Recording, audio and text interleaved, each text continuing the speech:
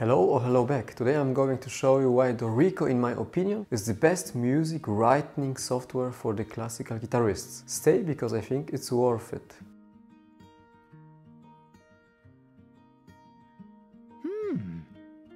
If you compose, arrange, rewrite notes or tabs on your computer, you have had contact with various programs, softwares as well. You know Finale, Sibelius, MuseScore and maybe even the Notion for iPad. As a guitarist you probably know also Guitar Pro or other softwares. In my opinion, all these programs, although different, are great for writing music, like Dorico.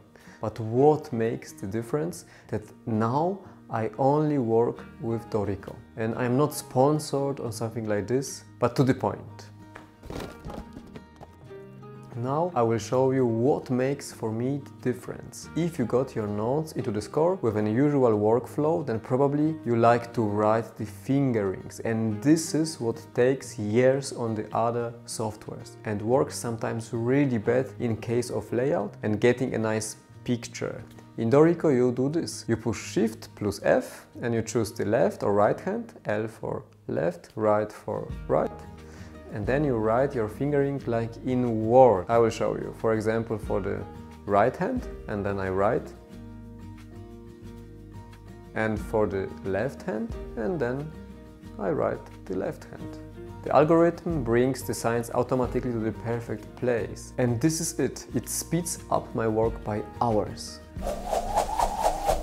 Of course, this is not a tutorial for this software, only a small overview about my happiness that Dorico makes my life easier. I must admit that I was using Sibelius for many years, also Notion or MuseScore and even Guitar Pro. But Dorico workflow brings me to the other dimension, to the other speed level. It has also a lot of other great features like layout design, very stable algorithm, unlimited voice number, great sound library and even more. But the workflow with the fingers is the dream. I share it with you with pleasure. I know that Dorico is not a cheap investment, but I never regret this money in this point. That's all for today. I hope you found some value from this video. If you have any questions or maybe you are interested in deepening this topic, let me know in the comments. Stay tuned and stay totally guitarized and see you next time.